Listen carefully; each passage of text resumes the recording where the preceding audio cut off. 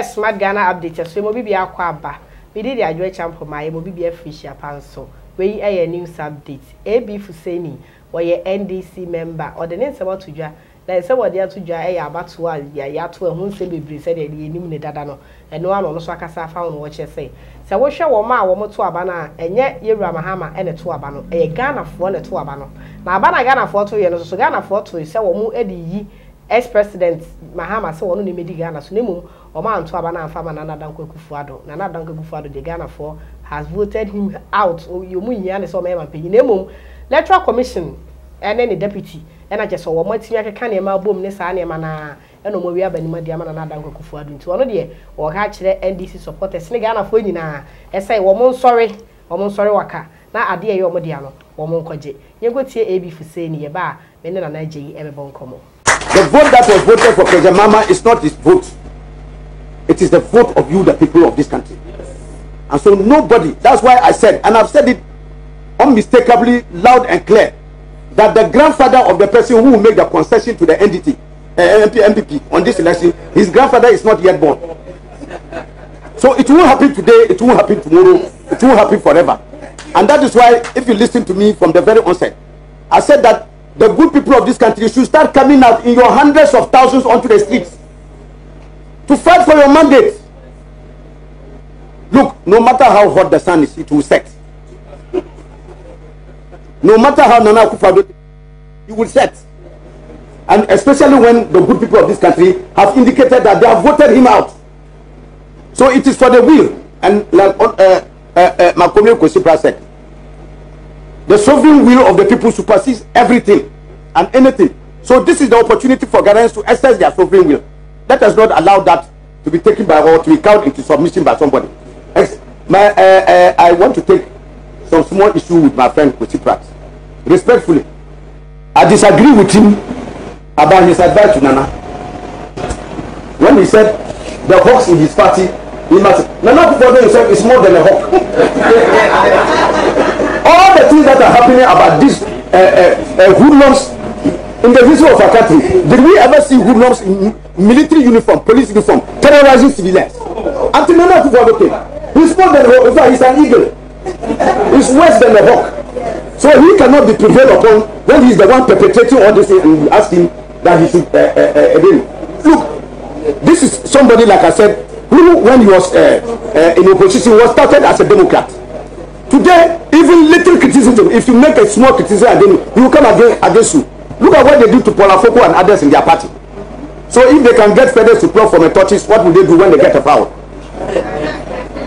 Today, Radio Gold and all those things, they are shut. Under which was directives from Nana Akufo, who said he doesn't want Radio Gold back on the airwaves. Is this a Democrat? So let us not kid ourselves about that. If we allow this electoral commission and this result to stay, my brother, let's just forget our democratic process. Because a rigging machine would have been definitely installed at the headquarters of the electoral commission. Gil Mensa, Bosman, and all those people who were brought to come and steal the mandate will now have a mandate to perfect the act of stealing at the electoral commission. And no election in this country again can go that will be in consonance with the mandate of the people of this country. Alaji, thank you. Let us all stand up and make sure that this bogus fraudulent verdict is not allowed to stay. Alaji. And some no, and now what's Sunny Mudia go on no. The answer, yeah, Babetana so. There you Bema. Never. Bema now, where dear? Where pa? And then Yamia say, AB Fuseini Akasa. You must smart to Bushini now, so prosperous new year. Okay. Now, I feel it was in 2021 should be trouble free and more money. Amen. More prosperity and more development for Ghana as a nation, because for God and country.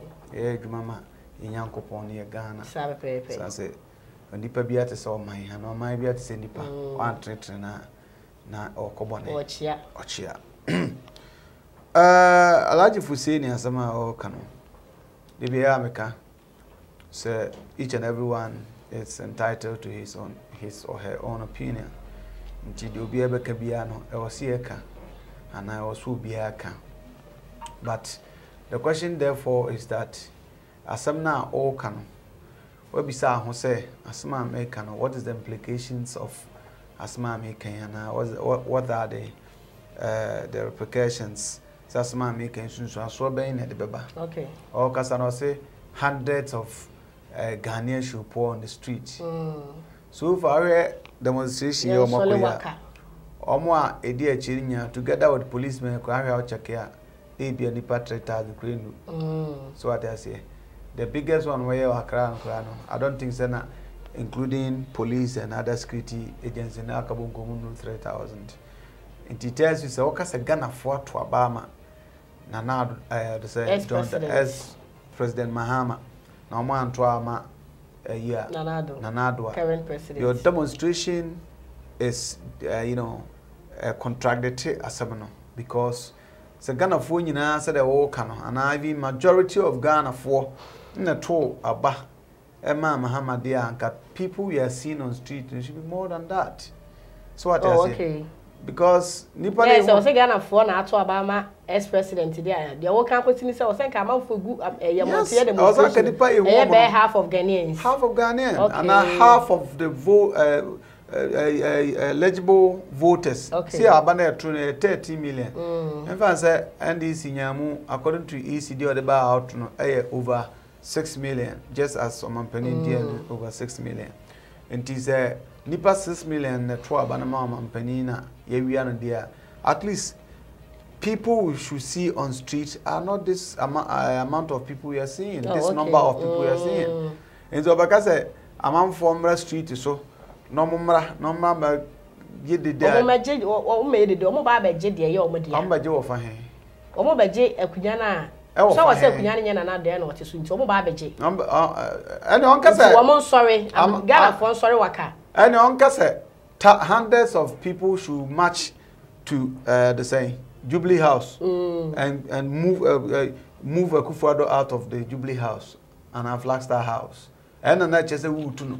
Now on am street na ye dey enko ba bia I saw to boabo so na ta so nti mfa say you have of Ghanaians say sorry anopa no mo say they are na ye dey ehun saba na nke NDC ye na ye wiem dia na dan kogufu adu nti no ya te ehun agumone so e monte so be share half of Ghanaians so no half of it can't be half of Ghanaians. Don't forget the pair to aba no 17 million. One to aba media why do you go and do demonstration? May come more to aba. Okay. And half of Ghanaian, half of voters. Want to be voters. They demonstrate at yes, half of voters now, majority of voters. I mean, we should be seeing more than 6 million people on street. Okay. And I bet you some Ghana force ya ntwaba man na adu toma Mahama. But this number we there, these are the numbers that NDC supporters. And onone kwasi prat and other people, few people are more kekase abano. They have not provided any tangible or reasonable evidence that support them claims, no. And they be acquire you know, till 2016, Abraham and Adam Akufo Addo and as MPP are buying no, Baby to John Dramani Mahama and as NDC are buying no. You number of seats amade ebae and amade bar as parliamentarians and the sense who number of votes are among penny Nana Danko Akufo Addo so what you say and no sa kind of numbers no and a chere say abawe say we wiem krono bi ebe say we clear so what you say because they be am kaso boxer now ko pet title free bi ho na ne nipa ko gya ko ye papa obono abode a ye pon a be gya man because at the end of the day no was so to be bo nipa no okura title mu hwe ansa na usampa wabona mpa na nipa no no okura title asakra ma knockout oni achinya apa ya mujeba also da bi ye ame. What do you mean by ye ame? Okay, especially if we have got even one single media house all supporting the claims of NDC. Okay, and get hame okay yati ase what I can say be I will say woni wo mo nya adwen say almost electoral commission we mu dia ma current president because like we mu ampa nka bia margin no be ye kese but say bi so we so be ka say the ntie bi o mantimi anya ne sa because of parliamentary seat na you lose here no because you wutimi lose parliamentary seat bebrebe we na wutimi ma menya 57%.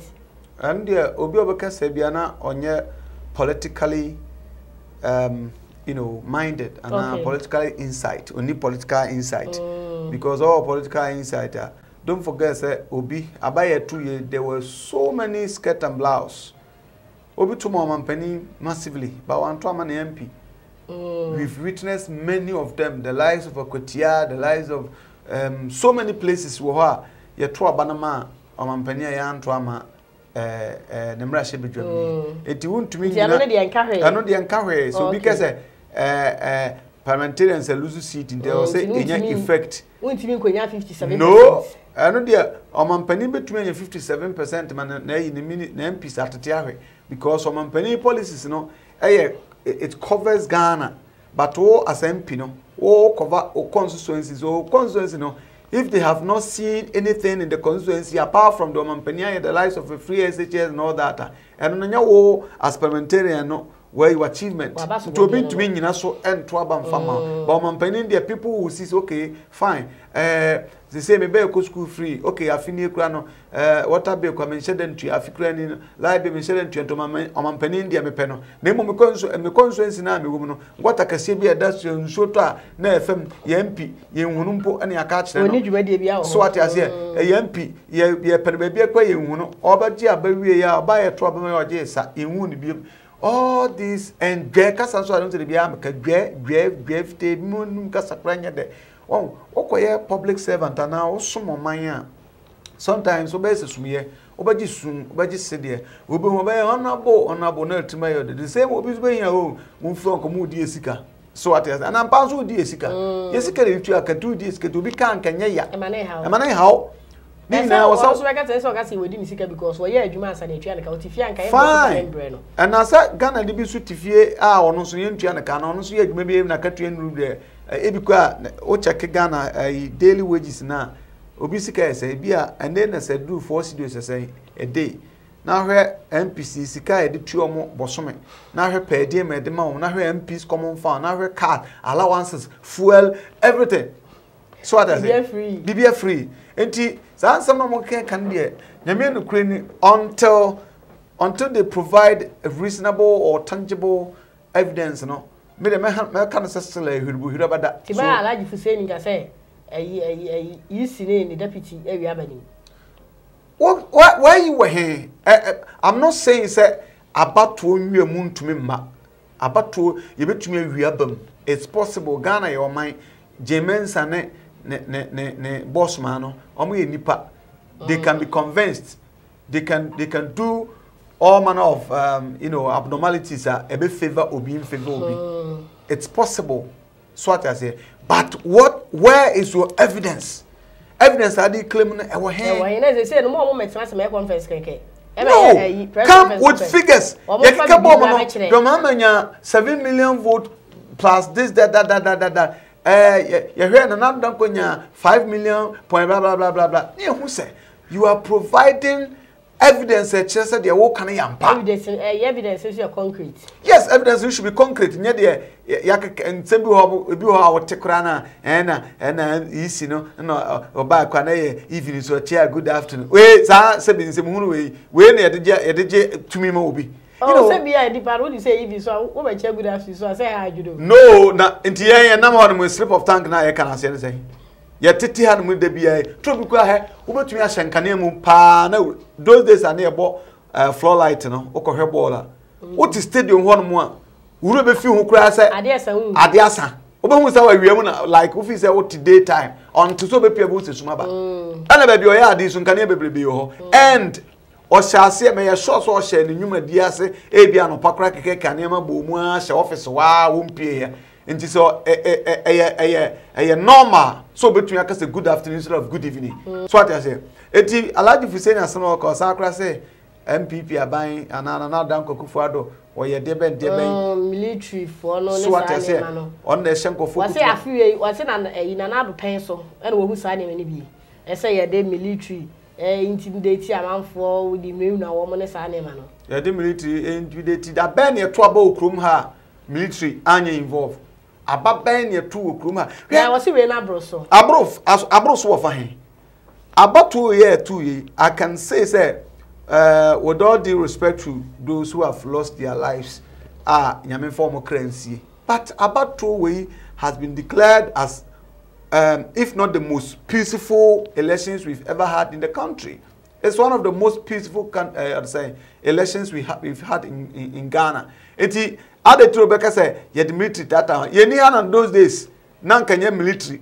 Nan kanye hawks ne ayi one force ayi vigilante fo na agi bato aboso. One tibida. Unhu bida. Yes, into so kasa as military for ba je ya boso antiank ye nyai na sabe nka kwasa sam koso na. Oh, no ni je say afi ni na abro so. Say na dey wo mo ho no ma wo mu di omudwuma ya we say election bia yeah ya police for ni soldier for security agency dey to ye pete wo mo be afi we na Addo pen so no. Wama abro so dodo. Abro so of fine. Maybe can you say we say ke police for me e sa ko jira do be ko police for me. Don't waste your breath. Abro so of fine. Abana ya to na hefa apart from Techiman South. Men ka say e honkwanti ye. Men ka say ho asem si ndi honkwanti esese nipa wu abato ansa ka tukura nka obi kura kukubuti kura so what you say. But o ka say abro so abato yantu bi kumase. Yantu bi wo voter region yantu bi northern region. Ehe na atete say incident yakum obi wo. On etu bra mom yanka no kura nche nipa. Abana obi papa na okopa aduma ma no na security na edebe so omo ban se be ya basabala nko na akopa okotambo okotobo no a onyina ho fa na nsangu no na wo fa bo hwe ne soso na simbua ana fa bo nti no ngu na owi asa be ka che ne se Ghana phobia be ka che ne se na wukura to na ama obi di bo ma wu ye yeni ana ayi menka na busuafo ya Mejo Mahama na to nhya no ho ba wo ye ne ho se because o peso o chire nema mu cha manfo no yanku no so nti o ti so o pasumde nti enfa bo mo no na aminishi na edema nso onfa nkure di kura nso onfa nkokum o twen ne na bo so yes onfa nkum akromfo ene criminal ena kromfo class we ndwane ense o shoot no well ti comfort attack wa tutu bo no sanso no obi so attack wa obi attack just a criminal offense chrono a criminal offense ena wa attack police ni na military ni so a criminal offense into whichever way no a crime it doesn't matter whether we cromfo anase we vigilante anase we or the saying all cause trouble or the saying police center so what I say into the pan okopeja ballot box no di Ghana no no see ebo no to ka so side ho no sa ni pan sa ko wuya nshanka nyamese wengu so ko wuya abaka se waya ade se otan ballot box ko he. Come on, let's face the fact. But back or can me ya.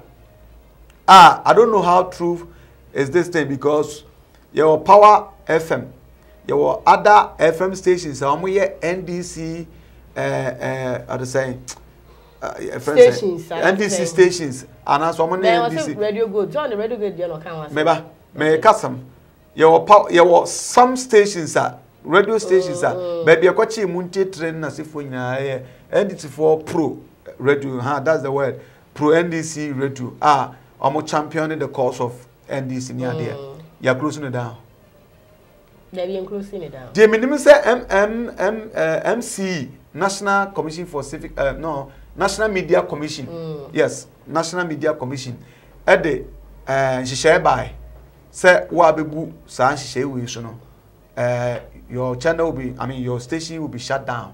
And some stations were affected. Does that mean Akufo or say Akufo na ama order? Say the radio go no. As someone only evidence, don't create unnecessary tension. You are creating unnecessary fear and panic because evidence be na chest na or close radio radio good not other stations on we pro say NDC stay other no do mo say be radio good for the that radio good what be that what radio good da inje radio good woni ba bia wo enti radio good no 77 producer the subscribers and the listeners saying yeah so mo ho a on betumi amakufu ado ho papa na to the sense e was say close down okay asebo be kan who say the person okay there a fallacy and as sabi nyina so bi eni so hurobodo hurabada so what you say asama o kano because you were big stations and Kofi Ghana han say your station Kofi a me person market obia but obi enim say o two radio station akese o krum ha enna Ghana for etie pa so ati ase enti red sabe radio gold no Akufo Addo ka yenkotum a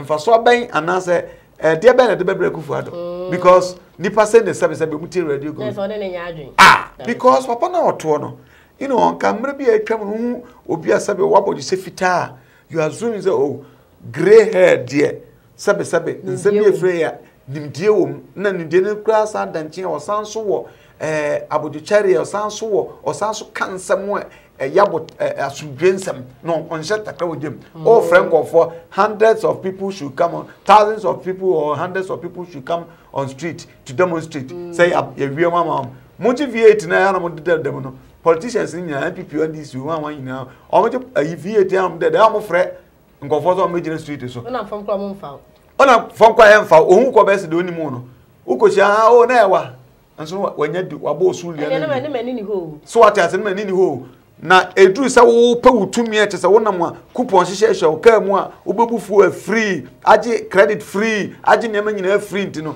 nipa mre street so na obi ma me pra na yenkotu na Addo na ya me Adom 7 December yekọ yede ni ko sie akunya so no ebedu o na ye se ye Ghana for no ya tesi monte so akotu no na se de ewura mahama e kusi so ha yate a word to the wise is enough Ghana ni abrante Ghana ni ababawa opani ka asem kirewo na asem na wo ka no wankasa nim sasem papa yi kan de sebe nsuo bi enyina mu a engudinachi nkupra because party the heading out the party no party the heading you belong to the party ye kra titi support football team si football team support me Manchester ni Manchester na England men ko hokra men ko Manchester da nanso Manchester bobo no luzu a na say ya nti it's painful so obako abatom na o party be lose but abatom so there will be a winner there will be a loser nipa ba kope e na be win nipa akope nipa bi mu so na be lose it's so lose here it doesn't mean that that's the end of the world and that's the end of your career and that's the end of your political whatever I'll be shem for kutupa I am not saying this some more right and more concrete evidence that just say you omo ma na me say na o se na e be kokko tu I not get no po okay na Wednesday well nti ye hwe nti say we akoye divided attention o say omo Emra Street memache ebi so omo kokko nti was e bi kokko na bi so mache ana what's the difference na be say enibraba na is a consistency ni ho ma menya quick memfa de wo nche wo say MP before Nana Akufo Addo. I'm not speaking for any political party. Me, I don't belong to any political party. But so ya denya me catch you plane. Say ye tia na me catch you say MP before. Gani a hand time and the ma be lose your seat. I've said that. And me a Ghana ninti adebi nkoyi a o say me search catch you sasama wo kanana dia wo ye nye. Okay. So what I say? Or say Paula Foko no ne hwa de na de ye wo. He said that. Me no ka say kwakwendo hoy. Meno ka say alotejo kopwen. Okay. Meno ka say totobi ko achenom ene other big men and no more. Yeah, now ochocho buku. Kwamna Ahoy brothers, why are they? All these people omwe. Say mon silent omwe. It's why you mentioning Paula Foko. Why you I don't know who feel could do obi fiasem because internally omo na nim na esi wo. I'm not saying that yem pam obi mfiri post wa bra onye eboni bia so at as a Paula Foko mu issue no they know why I'm not a party member but me person me che say ono so nkusa na banche yes e be she onkusa na banche na obi aba ire nche okay so o banche na daje mkusa am gas wan kusa e be she onkusa na banche na obi say wo ja o banche ho abekusa obi eba ire onti ase ehun Sante achim na mdo duro no. O banchi de jem a ehye na okukuso obi bayira no no de ato atena so. Mo se bayira de to atena so. Na ayi ejana trombo ase also de the jem straight ehye onkusa. Eti bela me chese abaya amokoto no 2020. Indeed, if they had gathered all the experienced politicians among NDC, Kabikranka, we haven't gotten to this where we are now. And KBR Banko winning by hands down. Because I ever about to take the lives of the Alotoju of Moka said there's no way NDC can win power. You can see say they have some sort of yaudebi at the bay. In Tuba Traka said, polafoko ne hwan what are you saying? Yen somewhere here kano enya sumbie nsem because 2021 we don't want to hear any sebi ma say papa no say adanse bi eni akiri bia manu asi na eje be ma ya de masi ya say mo fisher pa biem e say you fisher pa mre je fisher pa de ya be bia ya be ma mu bi ya me nshira mo from January to now mo de ya tena ya me nshira mo na mo ko so am he smart Ghana update am subscribe ezan say ya me Adom 2021 de ensem ni bebre ene de ba be so mo Embassy, I shall galley, which your birthday girl. Ah, Baba, why am I Adom? Kofi de Yamea Nadumantino. We are very fine.